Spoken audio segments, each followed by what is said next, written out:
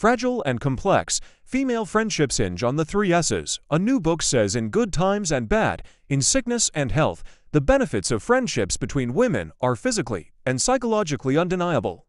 Research shows what many women might intuitively know to be true, said Danielle Bayard Jackson, author of the new book Fighting for Our Friendships. The Science and Art of Conflict and Connection in Women's Relationships. Women's friendships, Jackson said, are emotionally closer than men's because they tend to play out on a one-to-one basis, making it easier to share and show up. Men, on the other hand, tend to congregate in larger groups, she said, but these relationships don't come without challenges. Navigating relationships with other women can feel like a landmine, knowing that, at any moment, you may turn someone off, hurt her feelings, or cross the line, Jackson writes in her book. A friendship educator and women's coach, Jackson looks at the complexities of relationships between women to understand their fragility and help women to form and maintain more healthy friendships.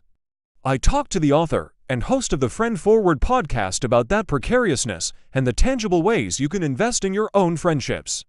This conversation has been edited and condensed for clarity. CNN. What makes women feel close, platonically, and why can our relationships feel so fragile? Danielle Bayard Jackson. In studying the research on women's friendships, I noticed that it didn't matter what discipline I was looking at: anthropology, sociology, psychology, sociolinguists. Whenever it came to discussions of gender differences and social differences, I kept seeing the same three things emerge. The three things that make women feel very close and connected are support, symmetry, and secrecy, which I call the three affinities of female friendship. These are also the things that can make our friendships feel fragile. One thing women look for in their same-sex friendships is emotional support. Support is providing emotional help and acts of solidarity. The problem with that, though, is that it's so subjective. And we don't often articulate the support we need because we feel like saying it aloud will detract from the chemistry we're supposed to have. Like your friend should just know what you need. When we meet somebody new, a new woman, and she offers some kind of act of support, even if it's small, we start to look at her like, oh, okay, she's cool. This is the thing that brings us together, but when it's missing, it can also tear us apart.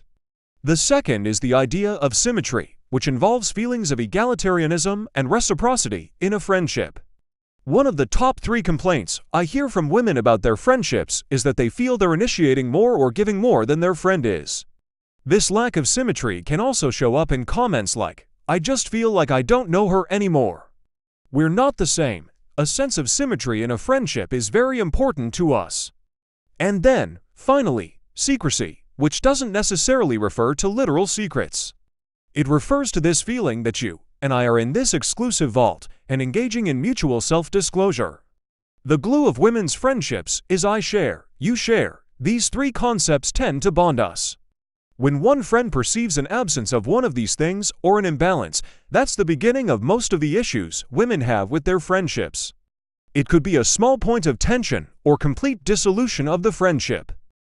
Strengthening each of these domains, especially support, are ways you can maintain friendships with other women. And you have to get comfortable sharing what you need, too. It doesn't take away from the friendship or chemistry. In every other relationship, we expect that we have to communicate. But in friendship, it's like we assume it should be easy, natural, and organic. And that's a relationship-killing myth.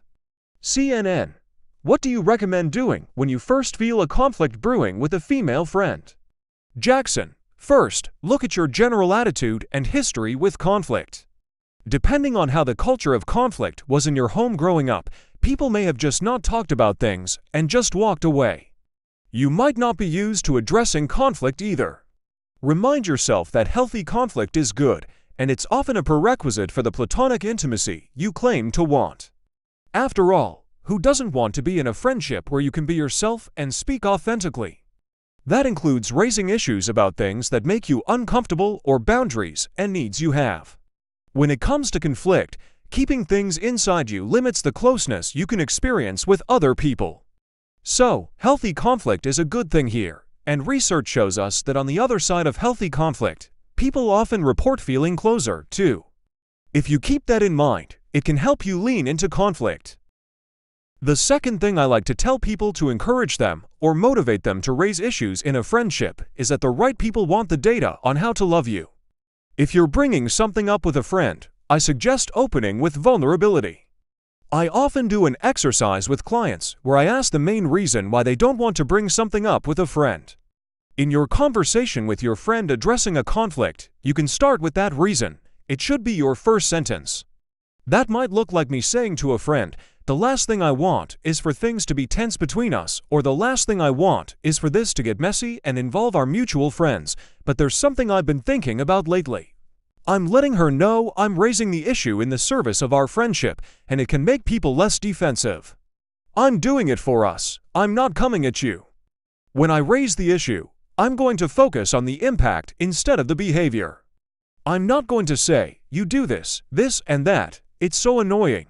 I'm going to point to a factual thing that's happening and what the impact is on me. CNN. How do you know if the time has come to leave a friendship? Jackson. There are a couple of things.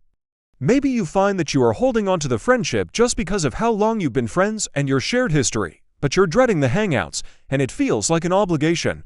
I think that's worth looking at.